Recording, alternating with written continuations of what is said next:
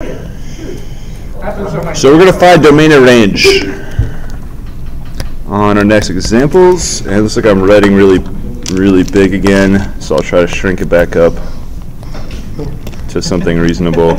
Let's not look up. See how bad the scale really is.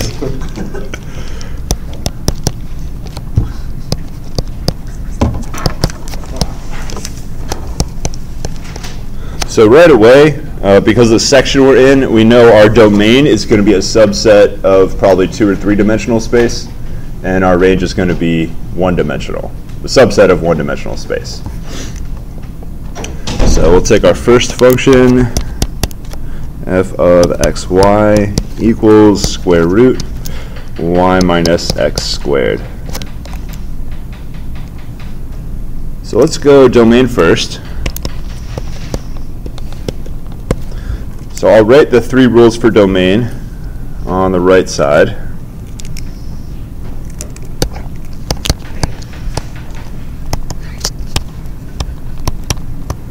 So the original 2 rules were don't divide by 0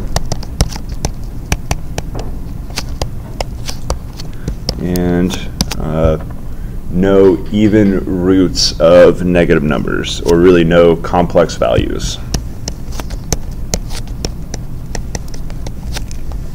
So complex values, that'll be even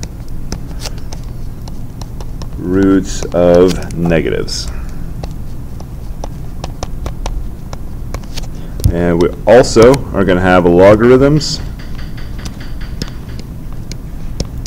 So if you just have log base a of x, your log input has to be greater than 0. Can't equal 0, it's got to be greater than 0. So those are the 3 rules that we have. They should be pretty familiar, so I'm not going to leave them on the screen. Especially the first 2 should be very familiar. Which of those 3 rules do we need to worry about on this problem? Second one. So we got a square root, so we got to make sure it's real, not complex. Y cannot be negative. So what we need to do is make sure the input y minus x squared is greater than or equal to 0. So that's what it means for our root to be real. So all I did was wrote the input down and made sure it's positive.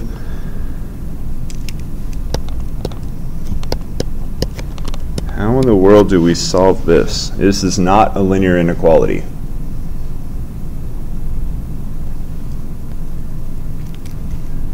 So I could add x squared. Remember, adding, subtracting never flips your inequality.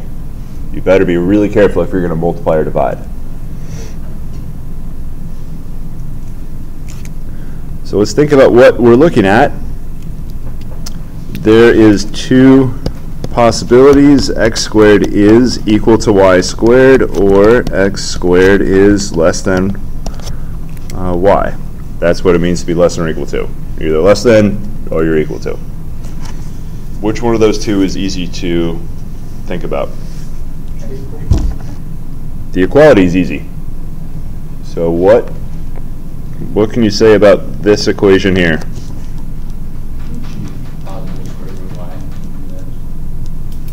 That x does not matter if it's positive or negative. It matters if y is negative. So y can't be negative. That's one thing we can conclude. How about a parabola? Can't be negative. This is a parabola, what you're looking at. Have you seen parabolas before? Let's go ahead and graph that thing out.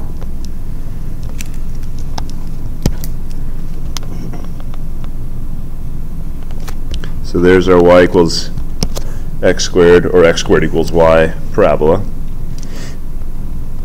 So every point on the parabola satisfies the equation, the equality on the left. What about the inequality on the right? How is that related to the graph that I drew? Everything above that. So it says y needs to be greater than x squared. So what I graphed is y is x squared, which is fine, but also y can be above what I graphed.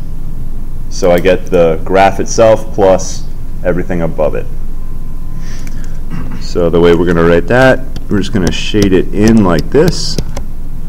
And to be really complete, you probably want to put little tiny arrows to indicate it's the entire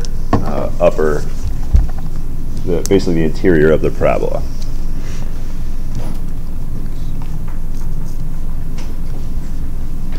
So there's the domain written out, or not written out, but drawn. So that's a picture of the domain right there. We can write it out in set builder notation. If we do write in set builder notation, it really doesn't get much better than the first thing that I wrote down after domain. So if I write it in set builder, x comma y such that,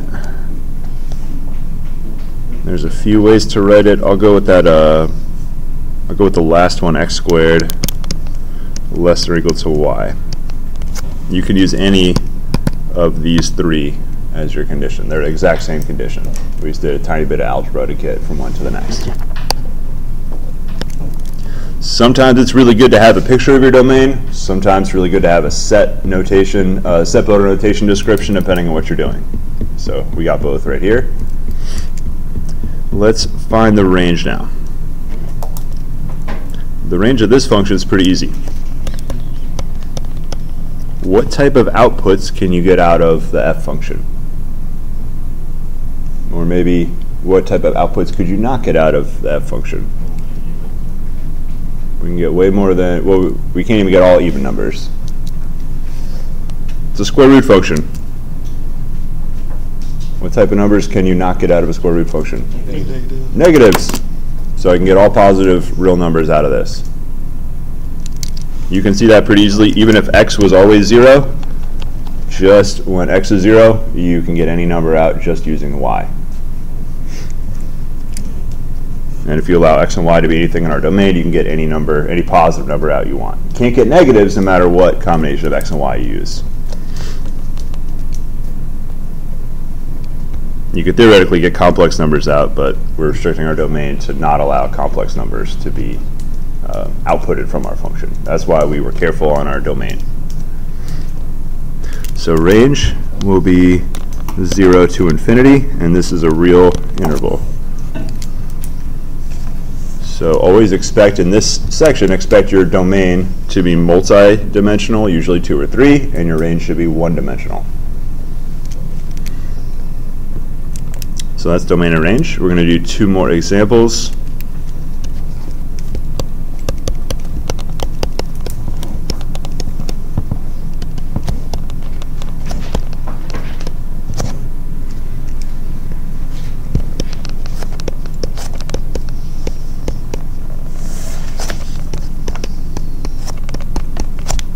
So this function will be the reciprocal of x times y. So you have your domain rules written down. Go ahead and find the domain and the range.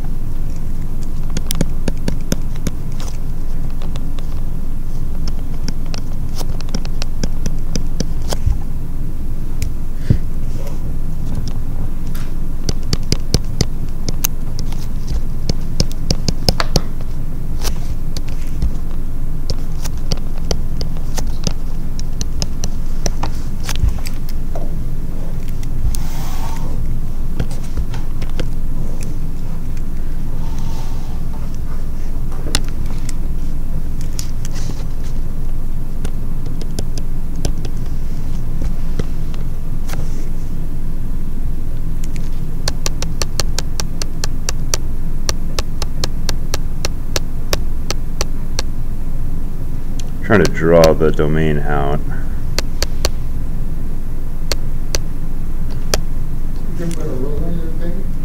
I can put a ruler on my thing.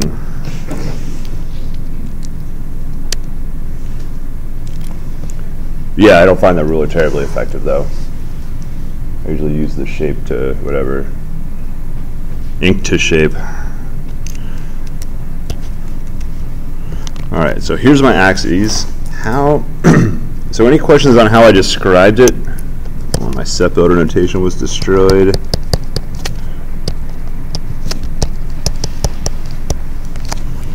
Alright. What type of graph will this domain have? So I wrote it down basically talking about what points I'm excluding. So we just have asymptotes the axes? So I can't have my x is 0, so that's basically the y-axis is gone. I'd have an x equals 0, so the x-axis is gone. Well, I can't have y equals 0, so that's why my x-axis is gone. It's always the opposite. Okay. When y is 0, you're on the x-axis. When x is 0, you're on the y-axis. Okay. So both my axes are out, and of course the origin is out because it's on both the axes. So maybe I'll shade in. So I was using the blue marker. I'll just shade in the 4 quadrants. So basically where it's not blue. Yep. That's probably the best way to draw it. So it's everything that's not a axis.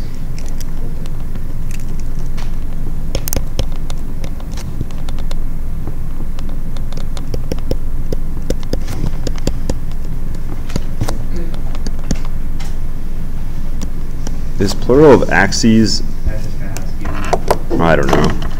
We need an English professor. IES? I don't know. I before E except when it's not. That's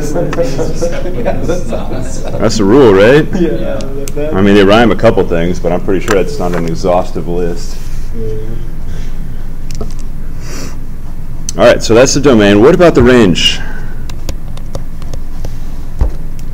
Range would be parenthesis negative infinity, comma 0, parenthesis u, parenthesis 0, comma infinity, parenthesis. Yes. So why is 0 the only number we can't get? You can't have divided You can't divide by 0. Well, that really has nothing to do with can't divide by 0. Well, it is, because that's our rule. That's the rule, but that's not the reason we can't get 0 out of this. That's the reason we cannot input x or y being 0, because we can't divide by 0. That's the entire reason behind our domain, having lots of points missing. Because you always have a number greater than 0 divided by a number greater than 0. So yeah, the only way to get a fraction equal to 0 is the numerator. Well, we can hit it with a limit and let x and y get really big, but that's not the same as having this equal 0. So we cannot make this equal 0 because x and or y, that product would basically have to be infinity. So any number you put in there is not going to give you infinity. So that's the only number we can't reach. Any other number, even tiny numbers close to 0, you just put a really big x in, really big y, and you'll get a tiny number back out.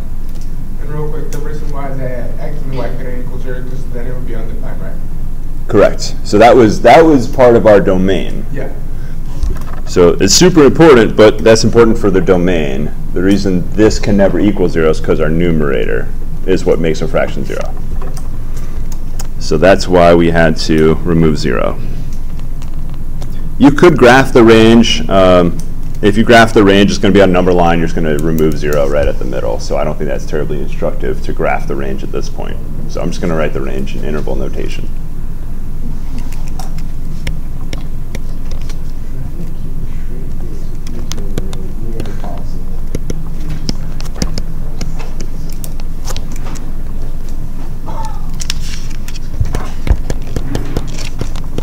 So now we're going to have 3 dimensions on the input. The output will make it a little bit more complicated. So it's a little bit like the previous problem. What dimension is our domain? So we got 3-dimensional domain. So if I'm going to try to graph the domain, I'm really going to have to graph a three-dimensional space. Way easier said than done, so I may avoid actually graphing our domain this time. So we'll describe it a little bit more carefully. So let's find the domain first. The range is actually very easy, given the problem we just looked at. So what's the range on this function? From negative infinity to 0 and then 0 negative infinity. Yep, everything but 0. So that's the only number we can't get out of here. So the range is exactly the same as the last problem. I'll just write that down first. What does the z do to the equation? What's that? What does the z value do to the equation? What's just the third coordinate, the third input? But it does nothing to the range. Oh, because the range is always two-dimensional. So how many dimensions is the output of this function? Two. Well, It's 1. So x, y, and z are numbers, but when I put numbers in there, I'm going to get a single number back out. yeah. Whereas the input, basically, if things are separated by commas, they're multidimensional. So if this was a two-dimensional output, what I would see is something, there would be some other g of x, y, z right there. I would see one component function and another component function. I guess another way that you could say that it's one dimension is because you only do one line, and then go to negative infinity, put a little circle at 0, saying that it's not included, and then keep going all the way to the end. You know what I mean? No, I don't. This is a number line, basically. Yeah, yeah. Because all the, all the numbers x, y, and z, they're all real numbers. It'd be different if z was a vector. If z itself was, well, I better not be dividing by a vector if z is a vector, but all the x, y, and z's are real numbers. So what you're looking at is a combination of real numbers, which is a real number. So if something on the right side was a vector, that'd be a different story. But everything on the right side is a number. So the product quotient, all that stuff, sums, powers, products, quotients are all real numbers.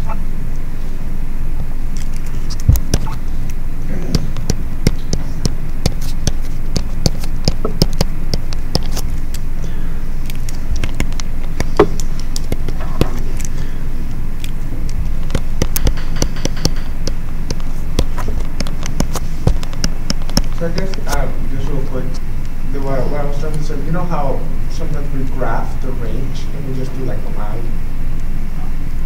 Number line 1 dimensional. Yeah, that's what I mean. So like, a visual way, I guess, to say it, that is one dimensional is to do that, right? Yeah, that's right. I'm not sure what you're saying. It's a one-dimensional output, not because I can put it on a number line, because I'm looking at the definition of the function. The consequence of it being one-dimensional is that it exists on a number line. Yeah, I got that part. All right, so with the domain, if you remember way back to pre-calculus 1 class, you can either pick the bad x values, or in this case the bad x, y, z values, or you could pick and then exclude them at the end, or you can pick the good ones, which what I've written down are basically the good ones. I think this will be easier if I pick the bad ones, and then at the end I'll write all of the points except these special ones. So what I'm going to do is pick the bad ones intentionally, because that gives me a nice equality. Quick question. So I know we're going to like do more work to explain it more, but like, would you be able to leave that as just an answer right there? So yeah, in set builder notation, I could basically say all x, y, z with this property.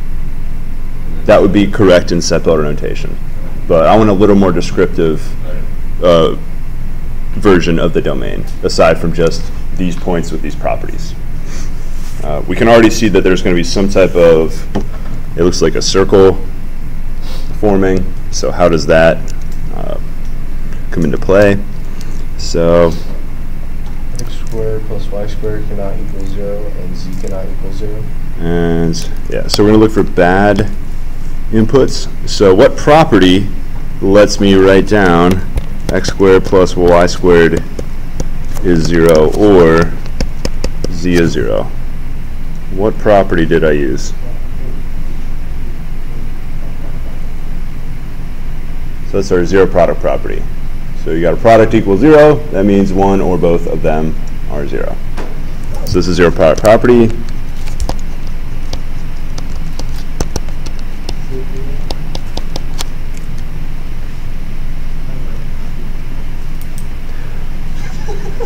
All right, so how can x squared plus y squared equal 0?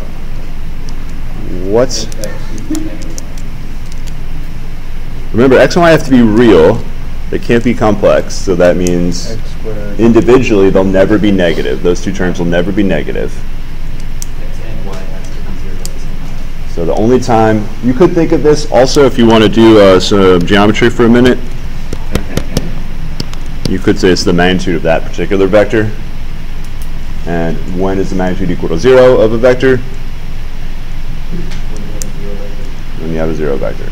So we saw that a couple weeks ago, so you can think about it in vector form if you want, or you can just look here and say x and y would both have to be equal to 0. So that takes care of the first product, the first factor being 0. So we can't have x and y both 0. Couldn't you have x and y both equal the same number? Oh, wait, it's a plus or a minus. If they were complex, then you'd have to worry about things, there'd be a lot more to worry about because you could square them and get negatives. All right, z equals 0, there's not much to do there. Let's think about this in a graph now. Remember, this is what we're excluding. So what we're going to graph is all the stuff we're not going to be using. So you can have the x-axis, the z-axis, or the y-axis. Or even have everywhere. No, we can have the y and z axis. All right, so we'll do the one we discovered first. So x and y are both 0, that's bad. What does that describe? When x and y are 0. So that'll be all points 0, 0, z. Is that right? 0, 0, z can be anything. All right, so what does that describe on the graph? So that is the z-axis itself, right there. So I'll go, let's use the red, and we'll just eliminate the z-axis now. And the other property is the xy. So the z-axis is out. How do we know that's a plane? This is just one point. So planes look like ax squared plus by, or ax plus by plus cz equals b. We can get the normal. A, B, C is our normal right there. So this is a plane because it fits in that form right there. The normal is 0, 0, 1. So we're looking at a plane and the normal is pointing straight up. That's probably more analysis than we needed to figure out what plane this was. So I think the correct answer was said is the horizontal, the xy plane, when your altitude or height is 0. So I'm going to do my best to switch back to red.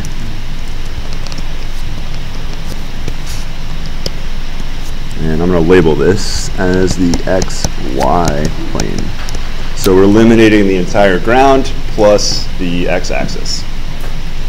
So what's left is basically two donuts. Two infinitely large, infinite rectangular donuts with holes in the middle. So we cut everything right at ground level, and then there's infinite axis going straight up that we're also not using. So that's geometrically what we're looking at. And we can go back and write the domain in set builder notation now. So this one is xyz, such that, and I'll basically write down, I could write down the original equality. Well, now I want to make sure these are not 0. So I'm going to write down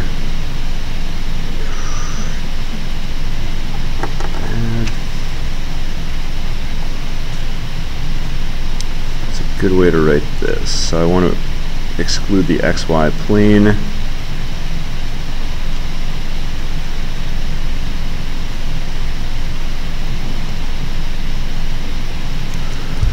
So I think we'll have to do some parenthesizing here.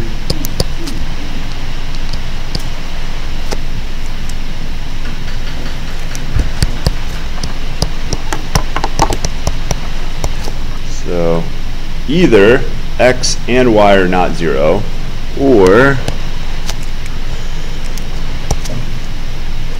z.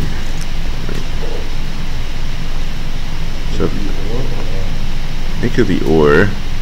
So x not 0 and y not 0 means we are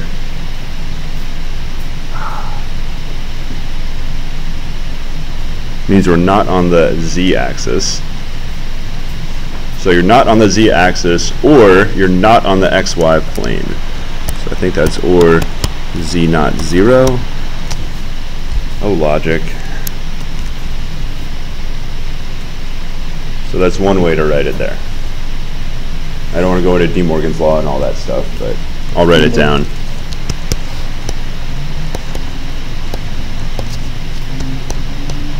So go look on Wikipedia if you haven't seen it. It's how to invert ands and ors, basically, or negate them, however you want to look at it.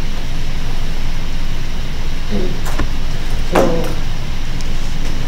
rather the graph that you have in red is the graph of 0, 0, z? Well, there's two things graphed in red. One of them is z equals 0, that's the plane. And the other one is the z-axis, which is really x and y equaling 0. They just go around the z-axis because x and y equal 0. Yeah, so when x and y are both 0, you're on the z-axis, and we're not allowed to have x and y both 0, because we'd be divided by 0. So we have to avoid everything in red, and if you want, you can shade in the plane, because it's really not just the edge of the plane, the entire plane. All right, so that was domain and range. Now we're going to look at subsets of two-dimensional space.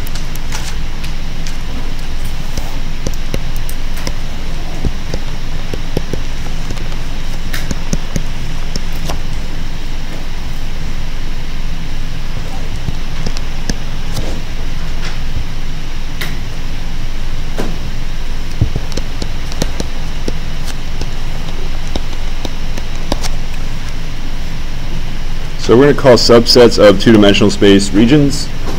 So two-dimensional space subsets are going to basically look like blobs. And there could be lots of blobs union together. So before, when you're in one-dimensional space, they were intervals, generally. So they were just bunches of real numbers. And usually they came in intervals. They were grouped together. So now, intervals, the analog of interval is basically a blob. So it won't always turn into a nice circle or rectangle, but it will be something similar to that shape. And I say blob because it may have some weird shape that is not just a nice rectangular circle. So that's what regions are.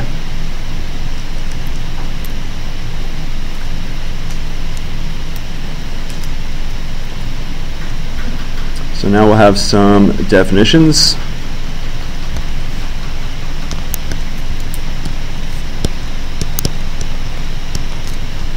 So I'm going to take, what this math sentence says is I'm going to take an element x from the set S, and the set S is a subset of R2. So I'll write that out in English. X is an element of S, and S is a subset of R2. So there's really two things going on in this, what I just wrote down. They are X is in S, and S is a subset of R2. So if you wrote it out in full, you're really making two claims. You're talking about the relation between x and s and the relation between s and R2. Just like if you have two inequalities in one, you're really describing two inequalities total.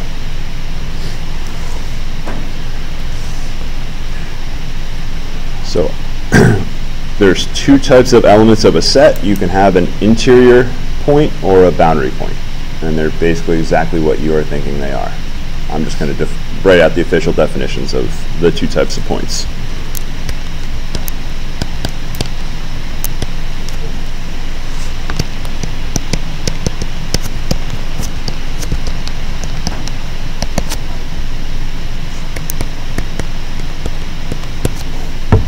So our first type is interior.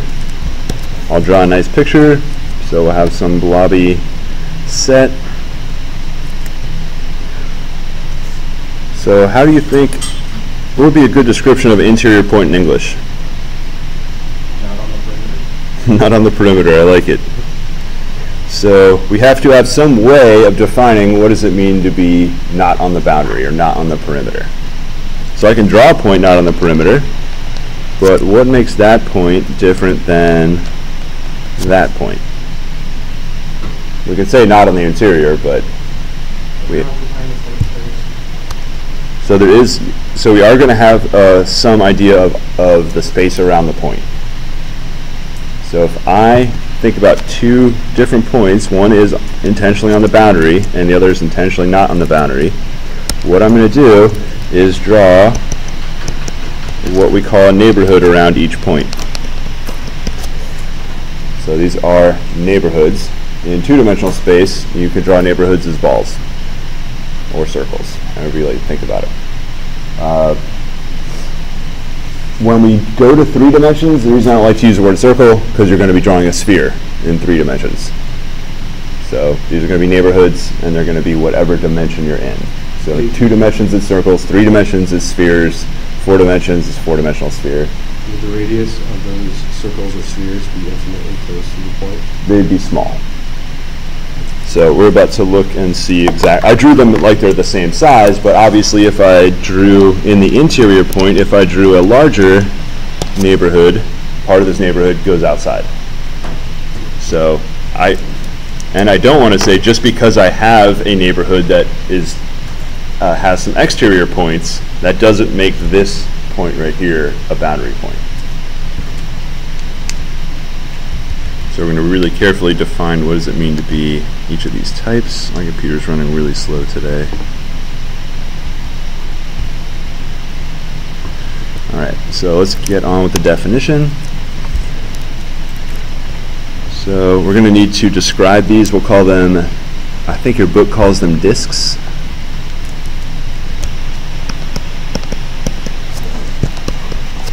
So we use the letter D for disk.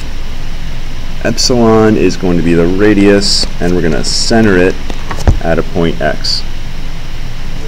I am now using the letter X to denote a point in 2 dimensions, or 3 dimensions. So X really has 2 coordinates, or 3 coordinates, or however many coordinates of the space that you're in. So it doesn't just mean a single, that we're in 1-dimensional space. So d epsilon of x is the open circle of radius epsilon surrounding x. It's the open filled circle. So this is time for set notation.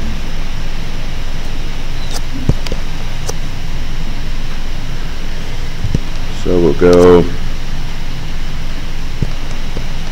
y is any point in Rn such that x minus y magnitude less than epsilon.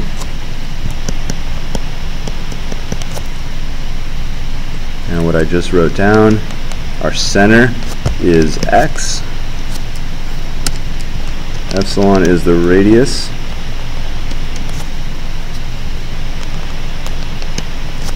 and y is any point on the inside of this. So if you think about x minus y magnitude, that's the magnitude of that little line segment I drew. So you're inside the disk whenever the magnitude of that line segment is less than epsilon. If it equals epsilon, you would be on the boundary. And we're defining these disks to be open, meaning there are no points in the boundary. So it's all points less than epsilon, not less than or equal to epsilon. So any question on disks before we start using them in a complicated definition? So they're just epsilon neighborhoods. And where's the last time you've seen epsilon, or one of the last times you saw epsilon? Yep. So we were using epsilon to talk about the distance we were away on the y-axis. So that's really similar to how we're using them right here. The only difference is this is a two-dimensional or three-dimensional distance.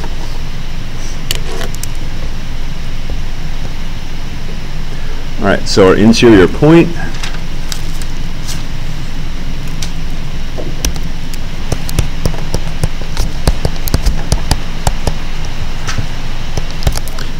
x in S is interior if there exists d epsilon of x such that, and of course your epsilon needs to be greater than 0. You cannot have a 0 radius empty neighborhood. So you cannot have a 0 or negative radius.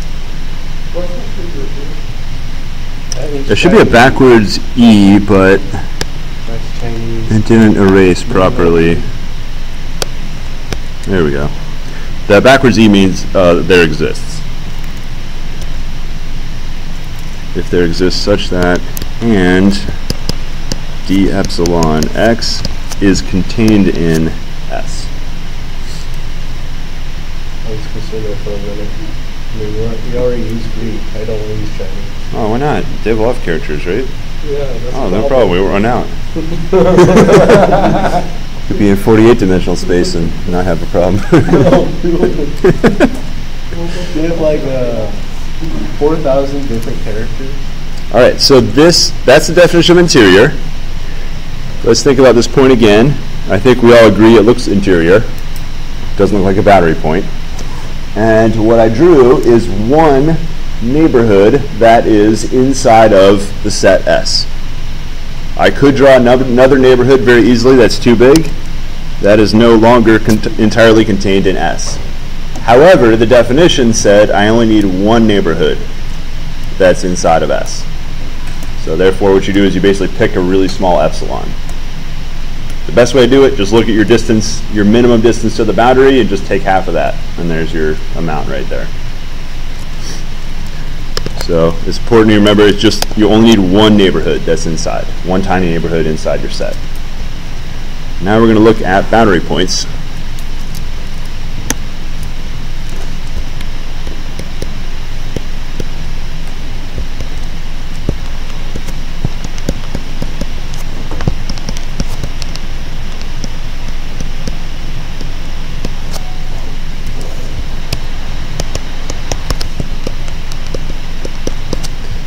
X and S the boundary point if, so let's think about this carefully.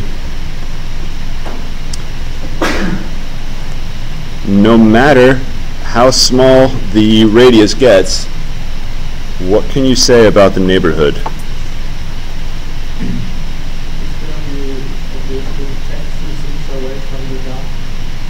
Well, the neighborhood's always centered at the dot, so I can make different size neighborhoods. And the neighborhood always contains the perimeter. So it'll have some perimeter points, but what about over here? Those red dots, those are points in the neighborhood, not in the set S. So basically, or not, yeah. So the neighborhood will contain points that are not in S. And not just the one that I drew. No matter how small I make the radius, I'm going to have points that are not in S inside this neighborhood. So this says for all neighborhoods, no matter how small your radius, for all neighborhoods there needs to be exterior points, points in the neighborhood that are not inside S. So that's the definition for boundary. So if all, that's the upside down A, if all d epsilon of x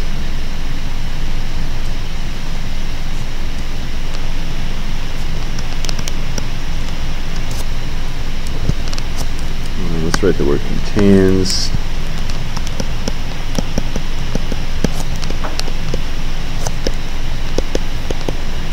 some point, there's usually more than one point, some points not in S. If you want to write that out in a math without using much English, that's how you do it. Where's the end? Intersect. Okay. So this says the neighborhood intersect, that little C means not S. So what is not in S is called the complement.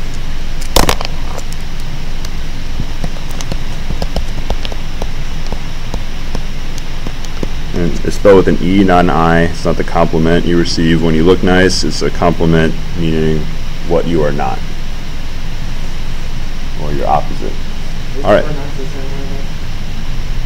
By most people, yeah. It's really similar. You have to know by context. It's like dessert. You don't know if you're thirsty or if you're about to eat something delicious. Complement. And what in the world is that on the right side? So that's the symbol for nothing, or the empty set. So what this says is the neighborhood intersect not S is not nothing. Meaning it's something. So it's one of those, I don't know a way to write it without a double negative in math. It's not the empty set, meaning that there is something inside of that. So the complement of S contains some point inside every single neighborhood. That's what it takes to be a boundary point. So now we know interior boundary points.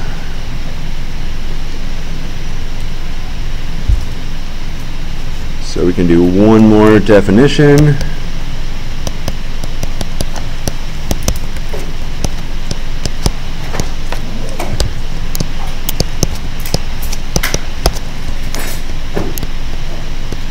So the set S is bounded if any 2 points x and y in S, the magnitude of x minus y is less than n for some finite n. So for some n in the real numbers. Of course, n is not going to be negative. It's usually going to be a large number.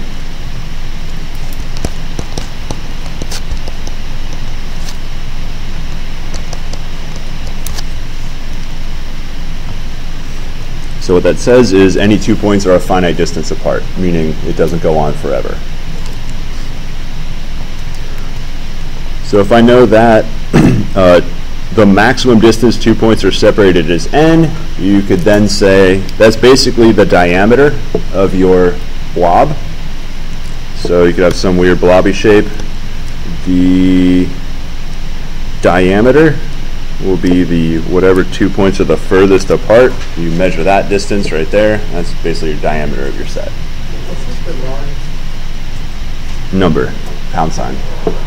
The radius of our set is half that. Pound sign, hashtag, I think they call it now. I'm from last millennium. I have the mind of someone from last millennium. Well, I was thinking like LB, like pound, but that didn't look like LB. So, yeah. There was a straight line between those 2 points, except if those 2 points went on to infinity, however, there was still that dip in the middle, would be considered unbounded. So if there's any, so that dip, like this set can have a whole lot more stuff. It'll be a whole lot more filled out and not be any, and still have the same diameter. So like, you could put a whole lot more stuff in this set and kind of fill it out to be more circular without increasing the diameter. I'm not exactly sure what you're asking. So a non-bounded set, what it has are some points that kind of go off forever. So it'll have some sequence of points, or it could be it could just be single points that just go on forever. So if these go on forever, well, take the original point I have here, and then they get infinitely far away as I go up. Will we be needing the So that would be an example of a non-bounded set. Now, even though the set would not be bounded, if it does get infinitely thin, you could actually have a set that has a finite area, but an infinite, but it's unbounded. Just like you can have a curve. Well, we haven't looked at it. You can have a space filling curve. You can get very weird things like a space filling curve and other crazy things like that. Since we have a diameter of our